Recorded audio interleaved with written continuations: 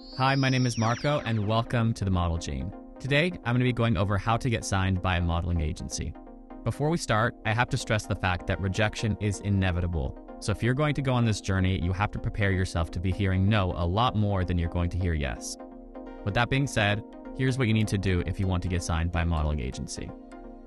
Step 1. Get your digitals taken. Digitals, or Polaroids as they were previously known, show what the model looks like without any makeup and in a plain outfit.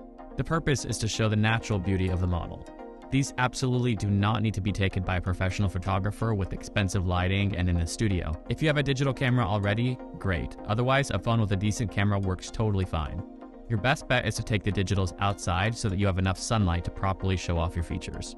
Think of digitals in two categories, portraits and full length, where the portraits are really showing off your facial features like your eyes and your bone structure, whereas the full-length photos are more about your body proportions.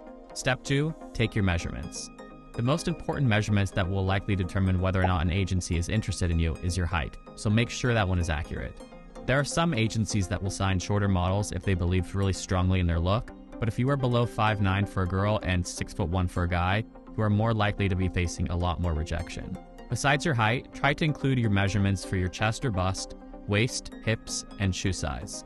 Step 3. Find the agencies you want to apply to and see what their submission procedure is like.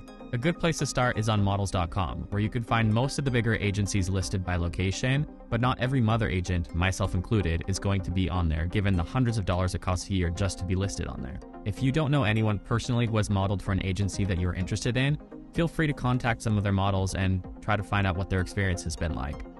There are many agencies who are on models.com who have strong name recognition, but if you ask the models what their experience has been like, many have had negative experiences with them. Some agencies have web pages where you can fill in all your information and photos to submit an application, but if you are submitting to an email address, your email should look something like this. Your subject line should say that it is a submission, and then your full name and height. Your first sentence should include your name, the purpose of your email. Hi, my name is John Smith, and I'm interested in becoming a model. Second sentence should include your age, height, and location. I'm 18 years old, 6'2", and I live in New York City. Third sentence should include any activities you do that would be relevant for a client to know about and what you are doing in life at the moment so they have an idea of your availability. For example, I play basketball and skateboard and I'm graduating high school in June. Lastly, include the remaining information that they need, like your Instagram, digitals, and measurements. As someone who has been on the receiving end of many of these emails, I assure you it is better to keep things short and sweet, and if the agency is interested, they will follow up with you. It doesn't matter how passionate you are about modeling or the fashion industry, the decision is ultimately going to come to the digitals and the measurements. You have to understand that scouting is an incredibly time-consuming process, so if a submission lands on your lap, an agency is going to jump at the opportunity to sign them if they're great.